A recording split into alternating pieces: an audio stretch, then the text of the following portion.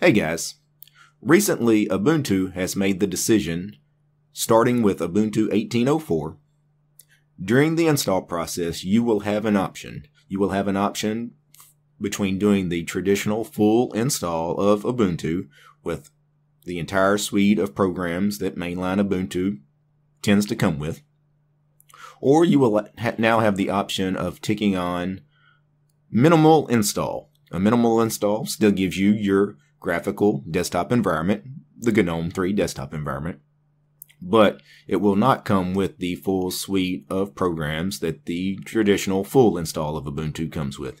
It'll be much more bare bones. You'll probably have like the essential programs you absolutely have to have, a few system utilities, probably a text editor, a web browser, and a terminal, and that's about it. So what I'm going to do today, I'm going to download today's daily build of Ubuntu 18.04 Bionic Beaver. And what I'm going to do is I'm going to create two virtual machines. And I am actually going to install two instances of 18.04 side by side. One of them, I'm going to do the full install of Ubuntu 18.04. And the other one, I'm going to do the minimal install of 18.04. That way we can see exactly how they differ. Alright, I've got two virtual machines created here.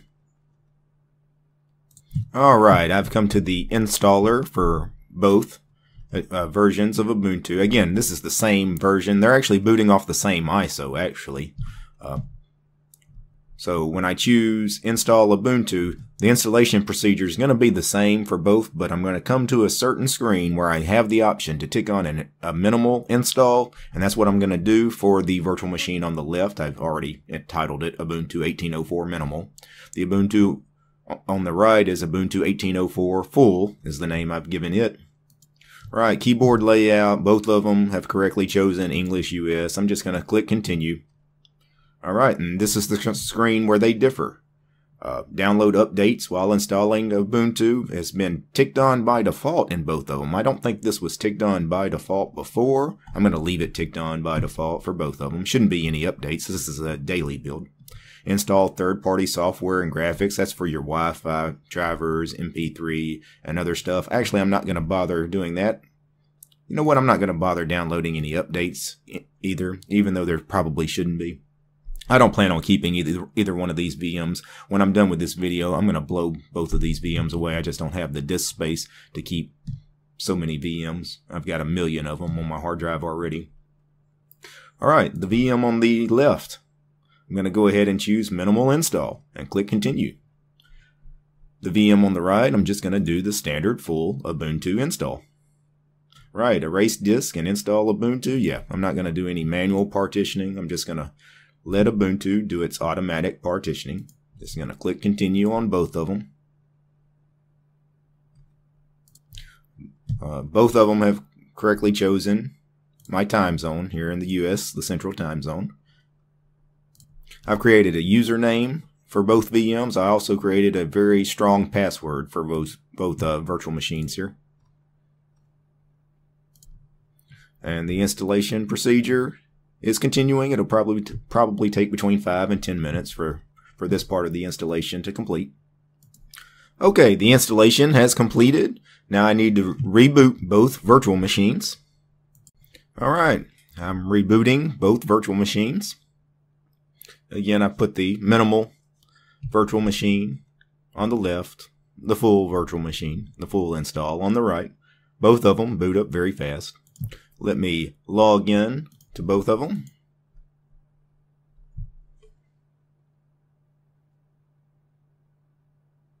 And we wait.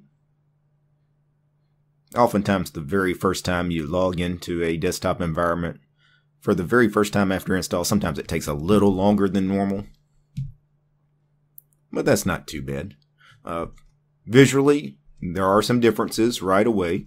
In the full install of Ubuntu over here on the right, you have 7 things in the dock. You have Firefox, Thunderbird, our file manager, Rhythmbox, the audio player, Libreoffice Writer, the Ubuntu Software Center, Help, and a link to the Amazon store. On the minimal install here on the left, you have Firefox, the file manager, and then the Ubuntu Software Center help and a link to the Amazon store. Okay, now let me drag my head out of the way a little bit. I'm going to open up the application menus in both VMs.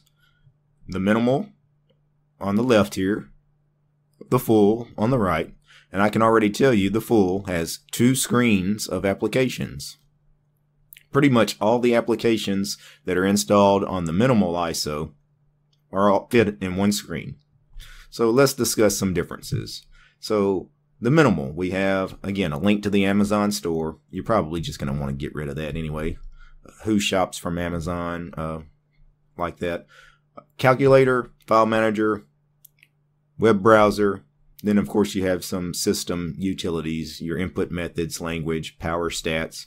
Remina is a remote desktop utility. Then, of course, you have your settings manager, your software and updater tool, software sources and startup applications, system monitor, your terminal, of course. You have to have a text editor, of course, the graphical Ubuntu Software Center. Then you have your little utilities category.